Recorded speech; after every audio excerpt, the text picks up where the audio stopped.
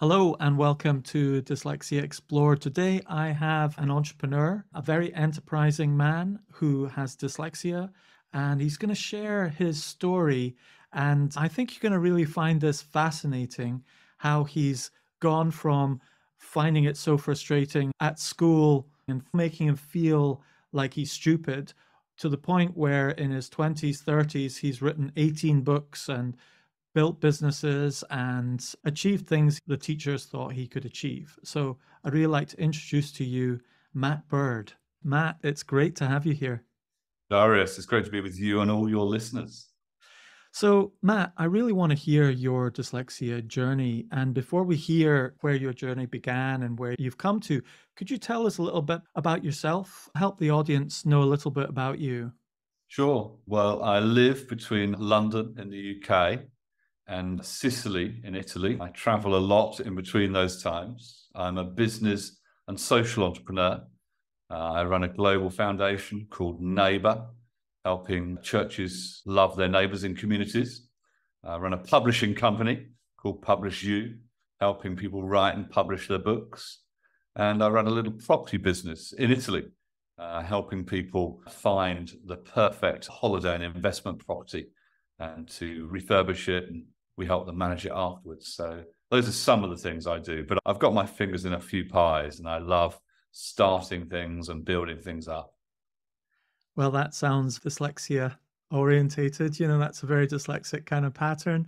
So tell us a little bit about where your dyslexia journey began. What I'd love to know is what was life like before you became aware you had dyslexia, and what was the wake up call? What was it, a person? Was it an event? What woke you up to the fact that you had dyslexia?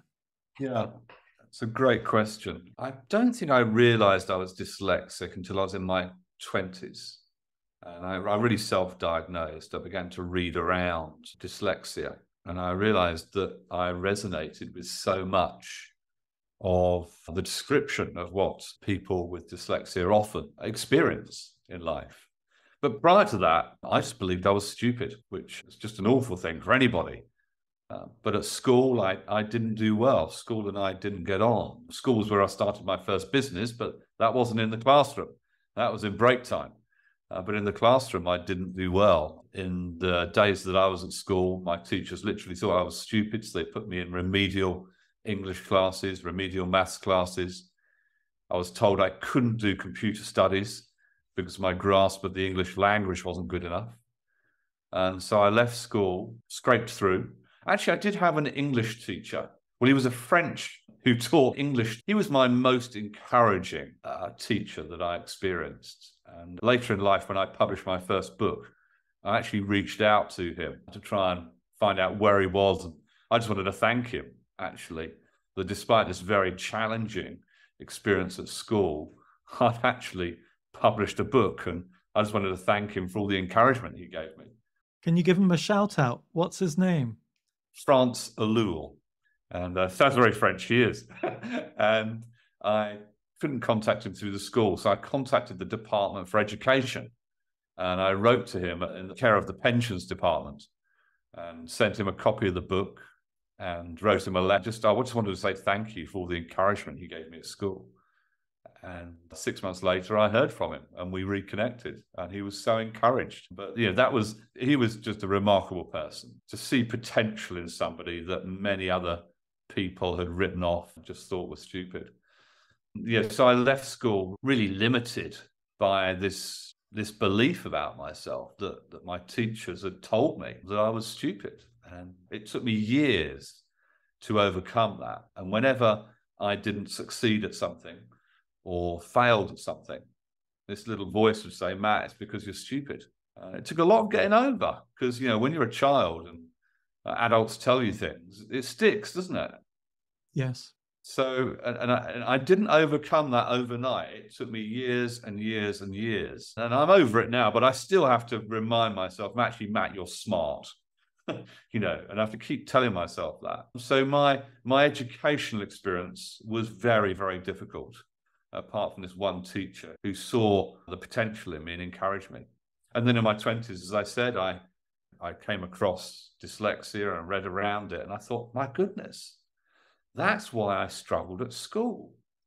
And that's why when we did dictation, I was lost in the first sentence, let alone after 20 minutes. It's why I struggled with the English, let alone a second language.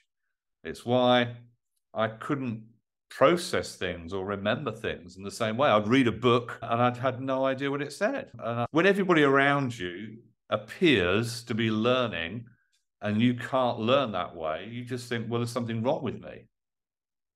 I'm very similar. I found out when I was in my 30s and very similar experiences and feelings. But one of the things I had to get over was letters didn't jump up and down for me like they said for everyone else that had dyslexia. I thought, oh, maybe I'm slightly dyslexic or something like that. But letters didn't jump up for me.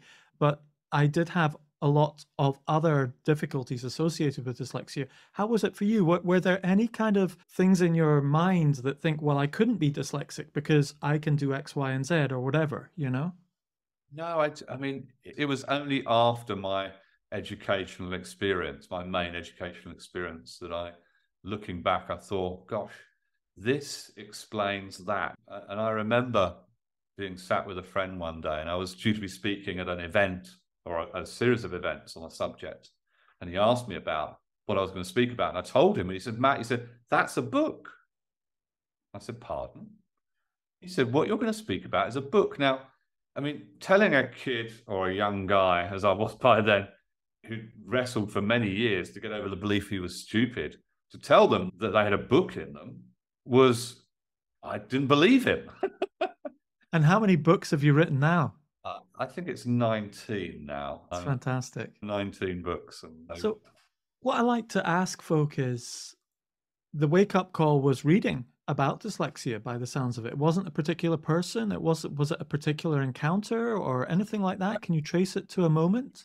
Somebody probably said, Matt, you might have dyslexia. But I don't remember that conversation. I just remember something must have triggered me to start reading around dyslexia. And I thought, my goodness, that's describing many of the things that I experience and makes sense of the very difficult time I had at school. And perhaps after all, there wasn't something fundamentally wrong with me. And the crazy thing now is, I've written 19 books, but I actually help other people write books. For years, people used to come to me and say, Matt, will you help me write my book? And I'd always try and help them out because I'm that kind of guy. And then it got so much, I thought, well, why don't I write a course through which I can coach groups of people to write their books? And so there's this kind of dyslexia guy who's not only written books, but now I coach, over 100 people every year to write their books, by following my step-by-step methodology. It's fantastic because, what's interesting is if we just take a look back, like so often you think if you've got dyslexia, you can't do X, Y, or Z. If you've got dyslexia, you can't read, but people with dyslexia read. If you've got dyslexia, you can't fill in the dots. But the interesting thing is that it doesn't come to you automatically. You have to be very manual, very intentional, very systematic about it because you can't just rely on your automaticity. You can't just rely on slipping into a habit. It's always conscious and intentional. And I suspect what you've ended up doing is because you've had to be so conscious and intentional about it, whereas other people might be more unconscious and automatic about it, you've created a process and a system that you can then teach other people because you've been so intentional about it. Would that be accurate? Yeah, I've had to be conscious about how I do things, conscious and deliberate. Whereas many people, they just do things without thinking about it. I have to think hard about things. Yes.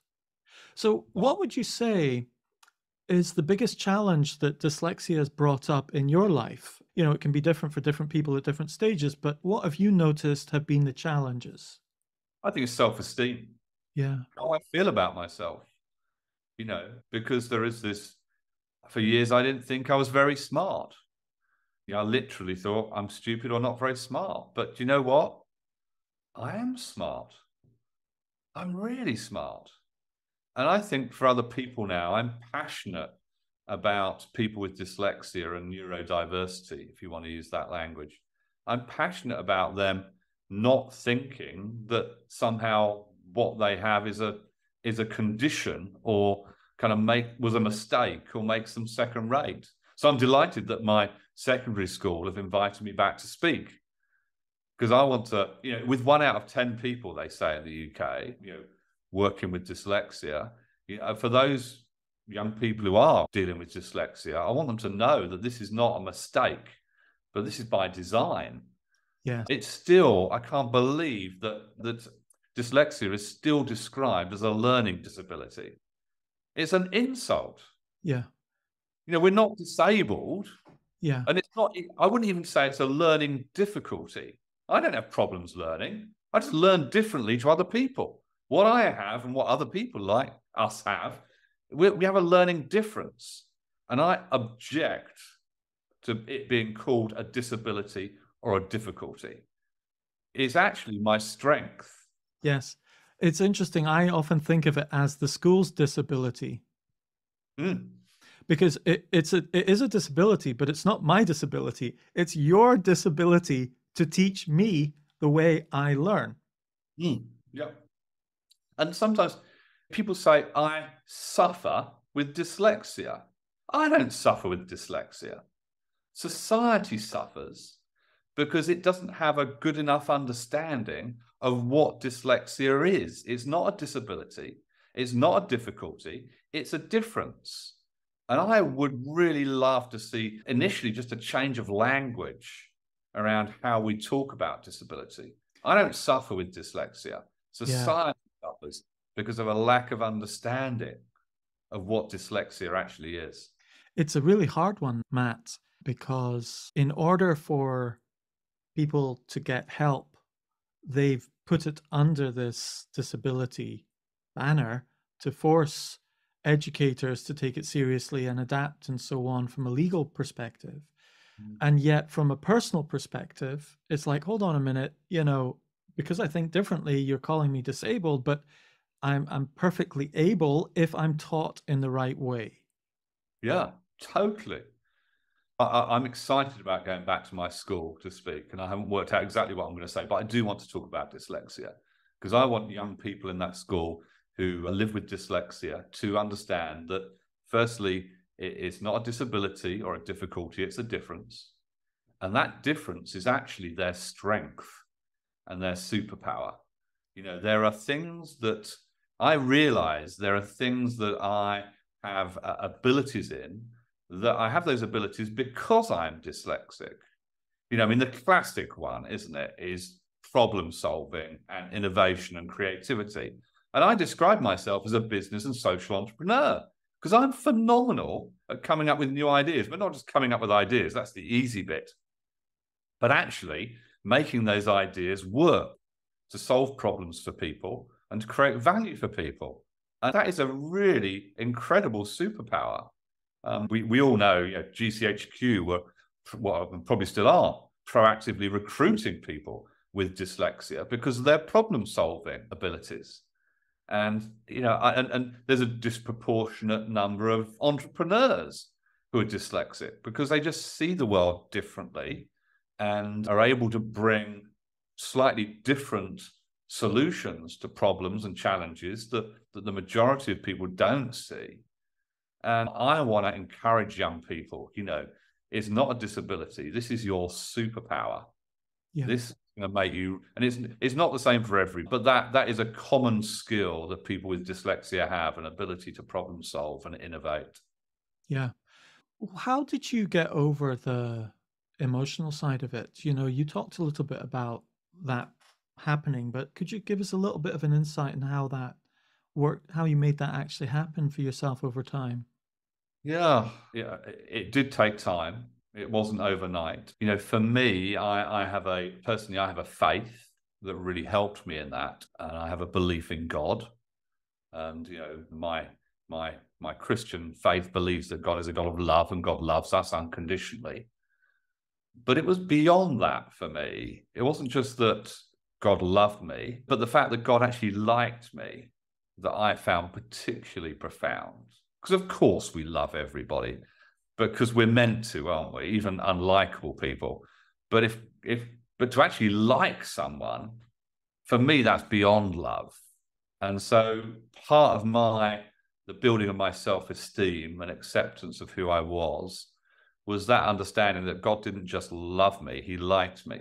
Now, I know that's very personal and not everybody would have a faith in that way, but that's what really helped me on my journey. The fact that I'm not just loved, I'm liked. Mm. And that's been probably the most profound help for me in coming to terms with who I am and accepting who I am and liking who I am. So once you've done that, what kind of rewards do you think you've come out with from this experience? What do you think the rewards have been for you? Yeah, I'm passionate about helping other people.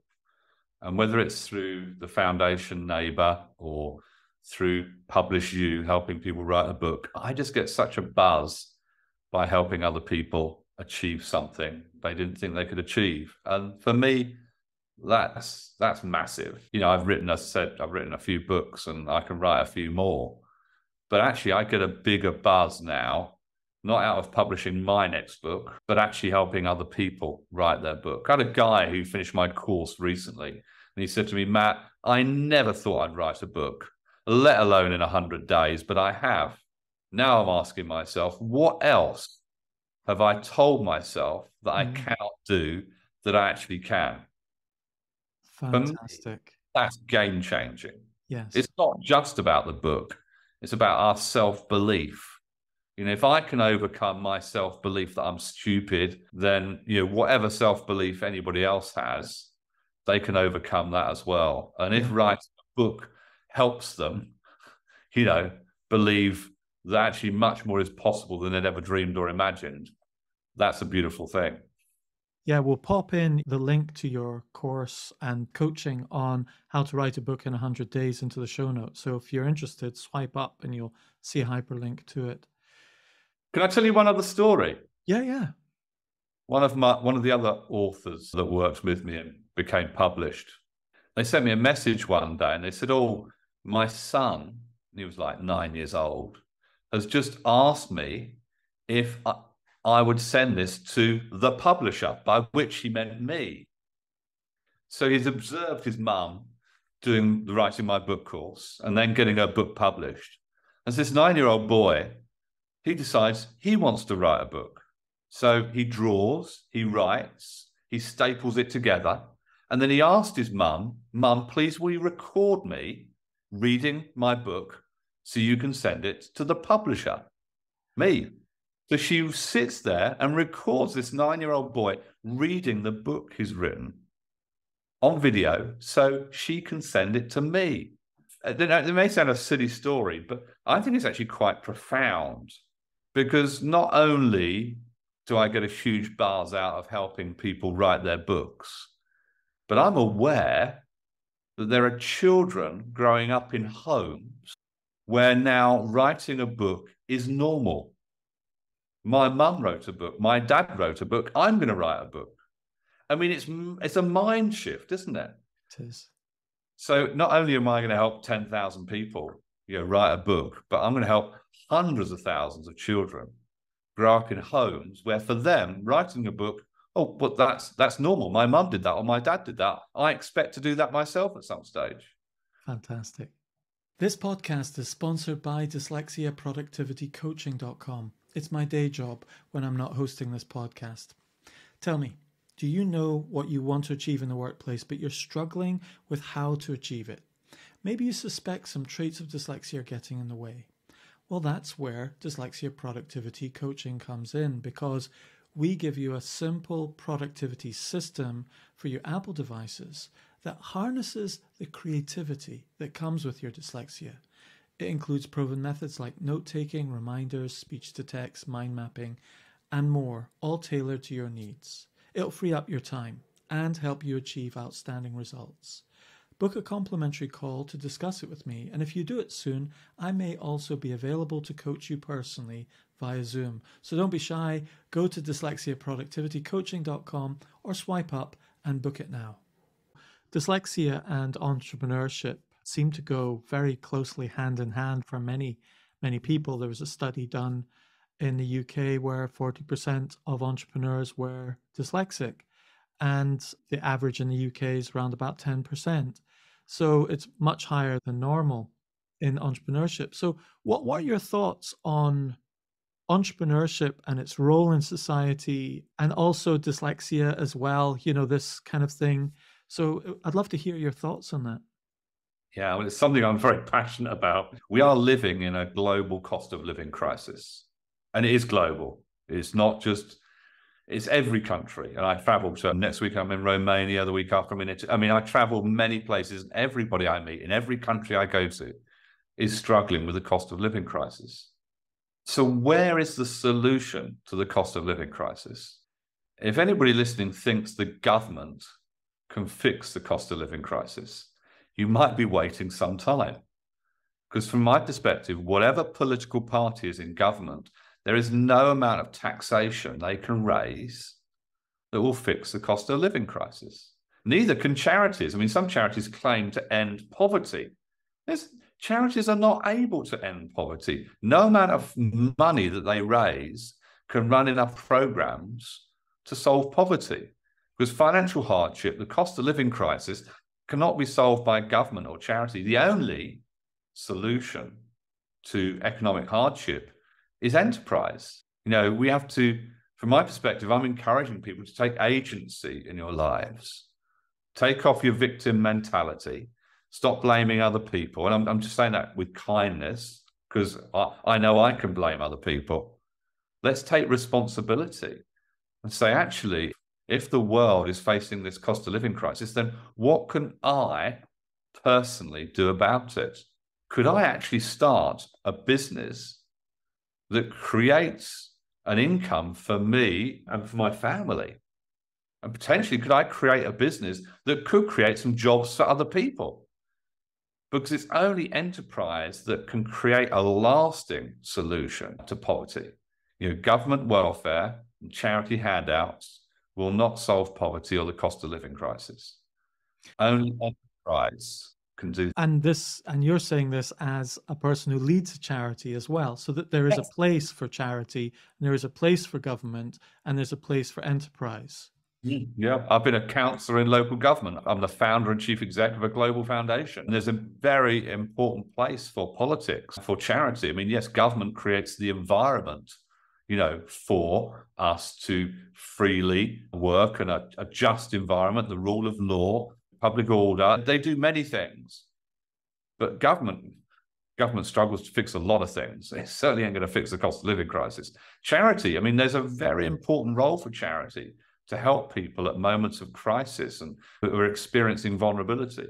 I wonder, Matt, if you've got any thoughts on technology that's emerging, like AI at the moment is a big deal. Like, I've been talking to people about ChatGPT and other AIs and their role in society and enterprise and so on, and also their role with dyslexia too. For example, I'm using ChatGPT a lot, not to write my material, but to sometimes clarify certain questions and break down sort of a bullet point list of possible kind of areas that would answer it. And often I kind of think of ChatGPT as my neurotypical assistant.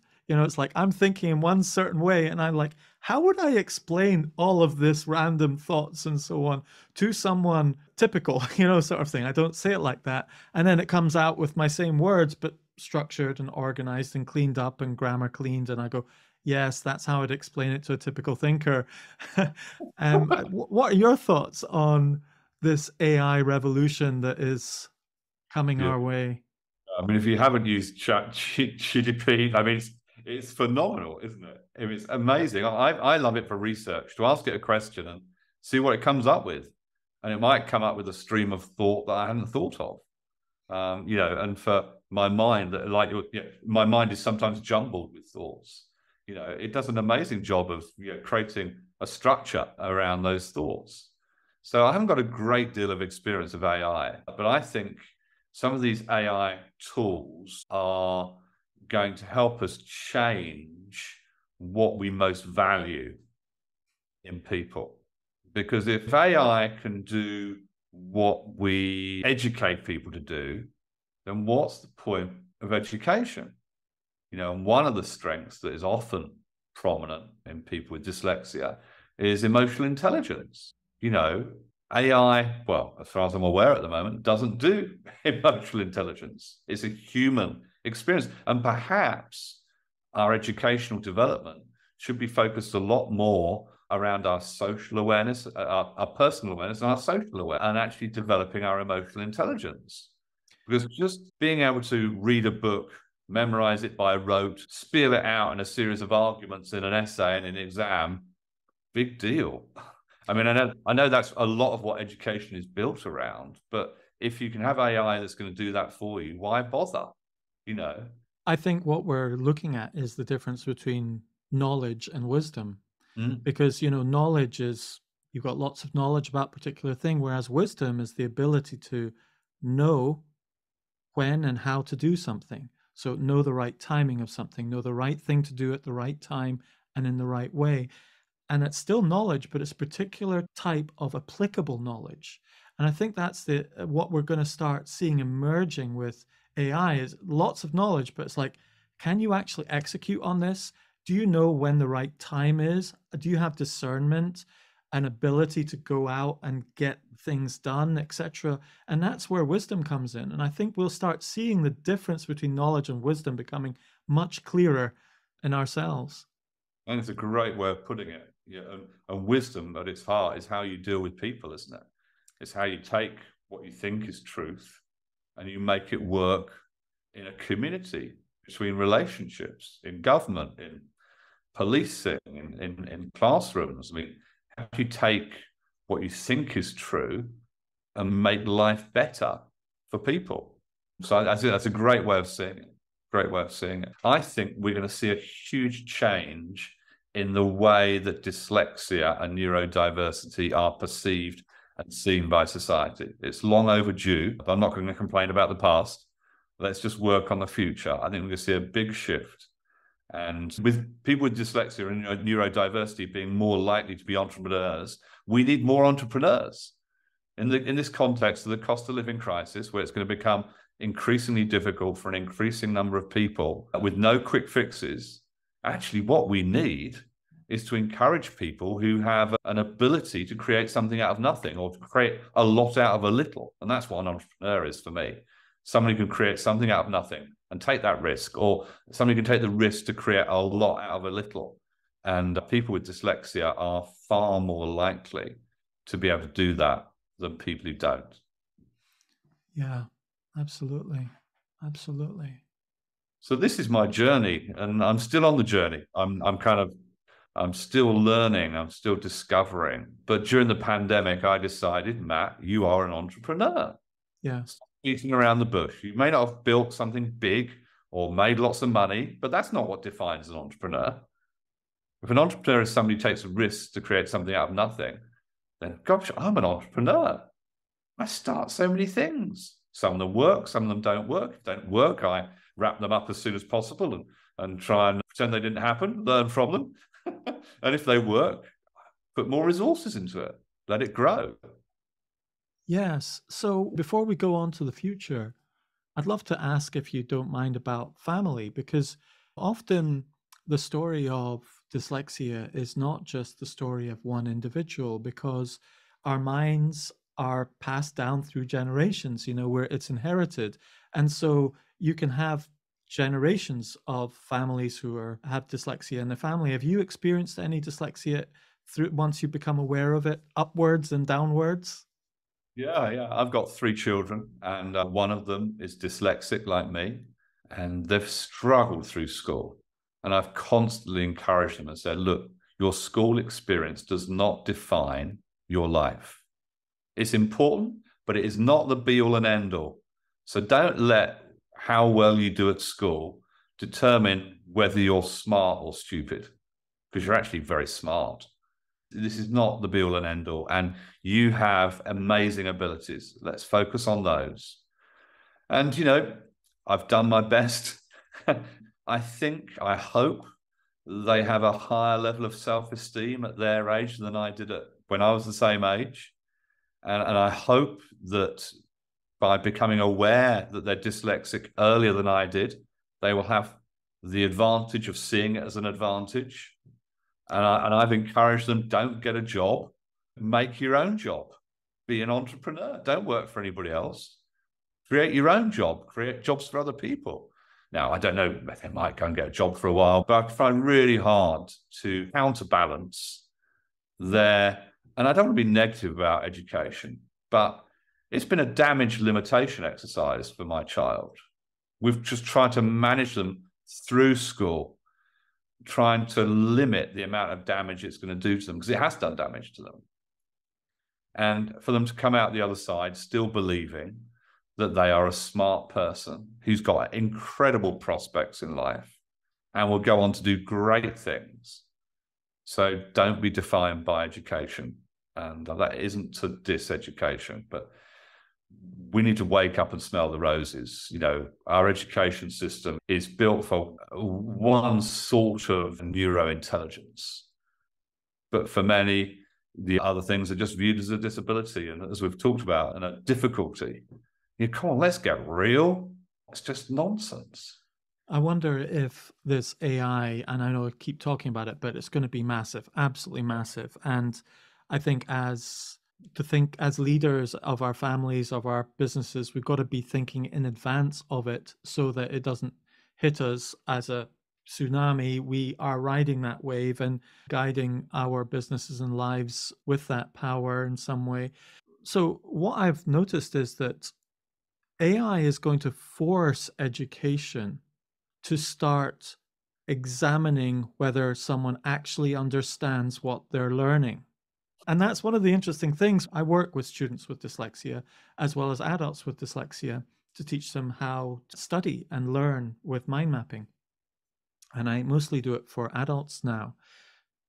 But what's interesting is that often people with dyslexia actually understand the subject, but they don't necessarily know all the detailed facts and figures and so on.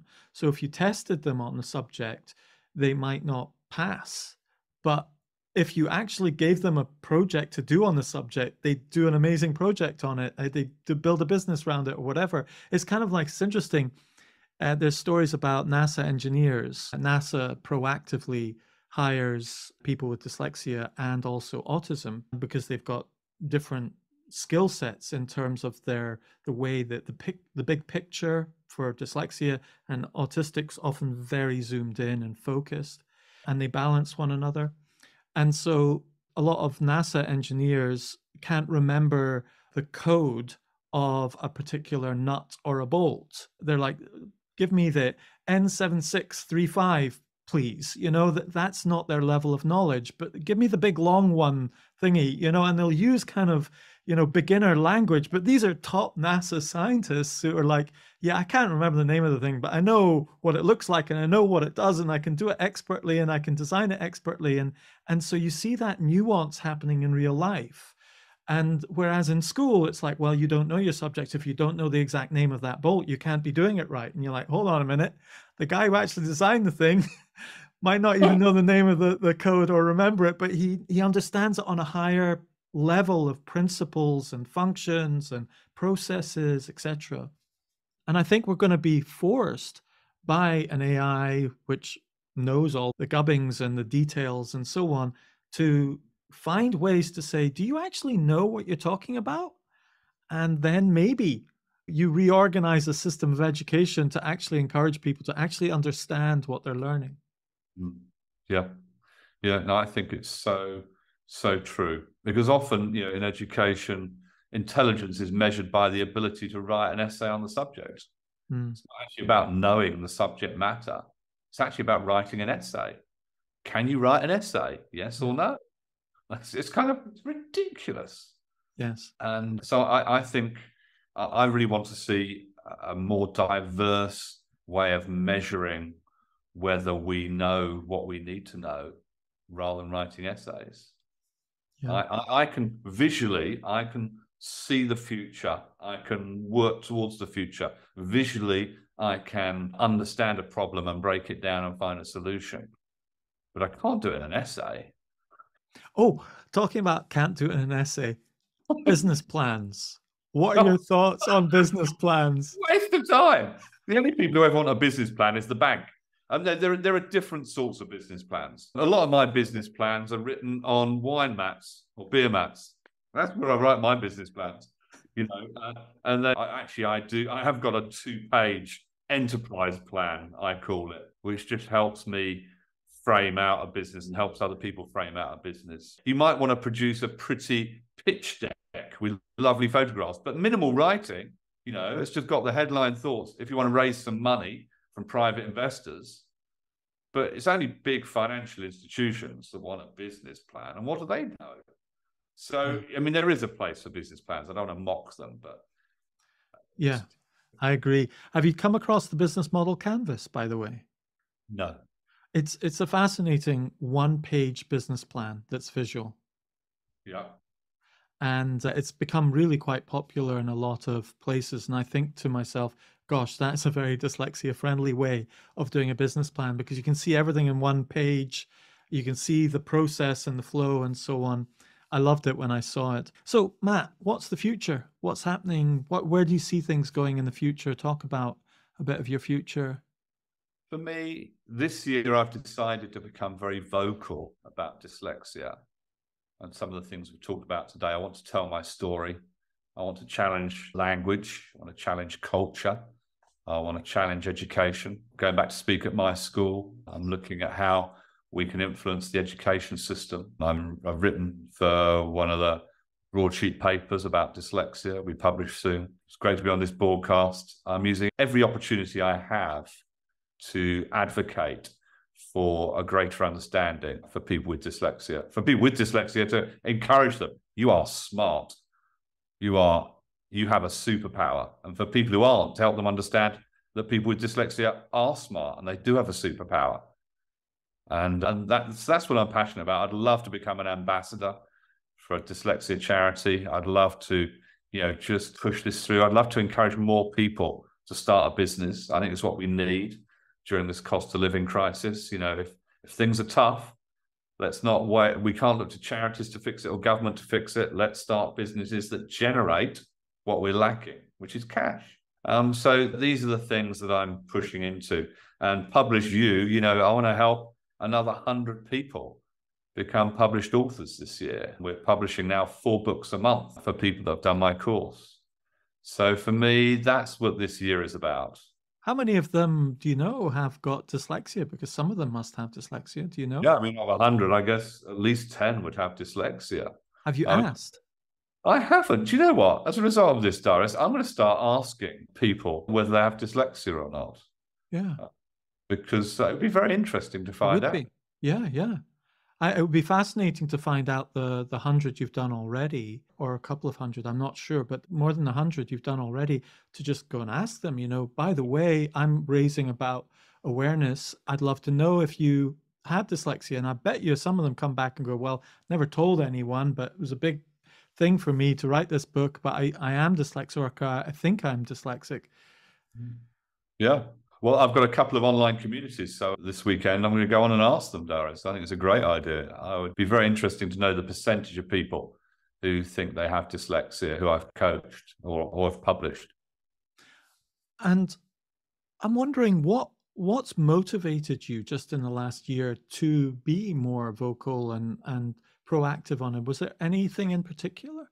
I think it's seeing the experience of one of my children I talked about earlier, seeing the damage that school has done to them, supporting them to get through, as best they possibly can. That's motivated me. It makes me a bit angry, if I'm honest. And so that's been a big motivator. But also, just this book venture that I'm on, seeing people do something they never thought they could achieve, has just given me such a buzz. And to see the impact it has for them and their children. So I am seriously going to go away and find out how many people I've worked with so far have dyslexia. It'll be a very interesting thing to find out. But those have been the triggers for me.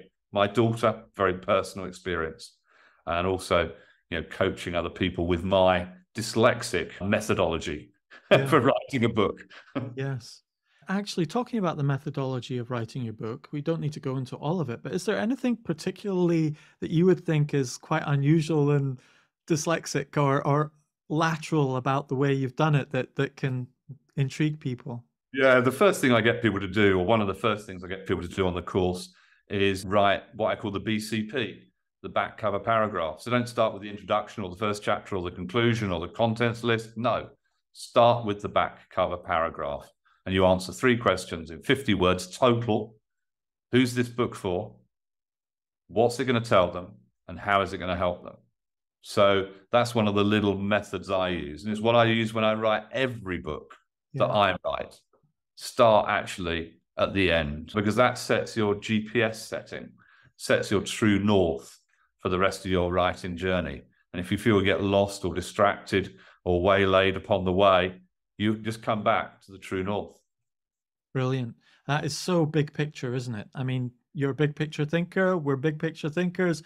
You've set the big picture. Not only is it the big picture, but it's also a focus picture in at both at the same time, you know? Yeah, I love to approach problems slightly differently. Yes. So this is a bit of a wild card question. I'm sure you're totally up for it. But it's if I could send you a card into the past, okay, and it had some greeting card in an envelope, and I could send it to Matt in the past, young Matt, what would it say on the front of the greeting card? And what would it say on the inside? And at what time would you send it to yourself? Oh, goodness. Oh, I'd probably want to send it early. I remember some of my school reports literally said Matt won't, or Matthew, as I was called then, Matthew won't come to much. That sticks. It does. I had them as well. And so I would want to send this greeting card to myself, I think, at the start of my education. How old would you say? You know, at 6, 7, you would send a card to. As early as possible. Okay. Yeah. 6 So, or 7. Maybe not at 4 or 5, maybe not nursery, but okay. certainly start of primary school, because that's when it started to impact me. Yeah. Okay. So 5.5-year-old Matt gets a card that he can't read yet because he's got dyslexia. But somebody will read it for him, or AI will read it for him. Okay. And what does it say on the front of the card and picture? On the front of the card, I think it would say, "You are super smart." And it would I don't know, it'd have a picture of a superhero. That's what the front would. Something that would get the attention of a 6.5-year-old, a superhero. And on the front, it say, "Matt," maybe even use my name, "Matt, you are super smart." And on the inside, what would you send to yourself from the future? Something along the lines of, your perceived disadvantage will be your advantage in life. All that teachers tell you is not good will actually turn out to make you who you become. I know. How can you say that to a 6.5-year-old child? I don't know. Maybe I'd say, respect your teachers, but don't take too much notice of them, because you are super smart and will achieve incredible things that positively impact the lives of other people. Yeah, fantastic. Thank you. And if you were to give some advice to parents who have been through what you've been through a little bit with your children, and you could rewind a little bit from that experience, what kind of insights might you pass on to them? Diagnose as early as possible, get help as early as possible, and don't take your child's education too seriously. It does not define them. It will not define who they become. Great. And any final words, any final thoughts that you haven't covered so far, but you've been thinking, gosh, I might want to share that? I think I've covered everything. I think there's going to be a major change in the way that our society views neurodiversity. And an education that gets on early, this will be to your advantage. Businesses, and they are, that get on early, this will be to your advantage.